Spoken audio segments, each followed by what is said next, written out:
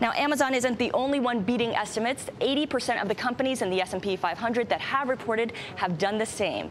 Let's bring in Sheila Dharmarajan now for more. Beyond just beating the consensus, we are seeing this comeback of the whisper number, Sheila. That's right, Scarlett. Wall Street is whispering a lot more this quarter. Now, whisper numbers, as you know, are unofficial earnings targets talked up by traders, and they're higher than analyst estimates that are published out there.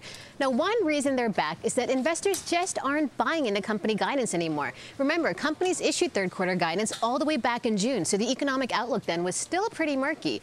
But since then, investors have started to gain more confidence. The market's rallied 20% since June, and now they want to see that growth, and they have higher expectations for earnings guidance now, so they just aren't buying those old earnings estimates anymore. Now, I talked to Mark Pato, who's at Cantor Fitzgerald, and he thinks that whisper numbers are a bullish sign because that means that investors are much more bullish about, what companies can deliver, so they're going to have higher earnings expectations. But Philip Orlando, he's chief equity market strategist from Federated Investors, he thinks that whisper numbers are unfair. He thinks it's not fair to companies to have a higher number floating out there, and a case in point is Goldman Sachs. The financial giant reported third quarter EPS of $5.25 a share, so blew out consensus estimates of $4.24 a share. But when you look at the stock actually fell, and that's because Goldman failed to beat whisper numbers placed as high as $6 a share, Scarlett.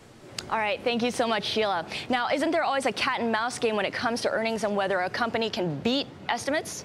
Right. People always talk about the earnings racket. Well, Ryan Jacob, he's from Jacob Asset Management. He said that he thinks about it as a kabuki dance. But another analyst told me, look, there's great precedence out there that if a company beats their estimates and guides forward, that the stock's going to rise. And a case in point there is Apple. Here's a company that's beat estimates for the last 19 quarters, and the stock has rallied 13 out of 19 times. So we're just going to have to see how this kabuki dance plays out, Scarlett. All right, thank you so much, Sheila Dharmarajan, on the kabuki dance of whisper numbers.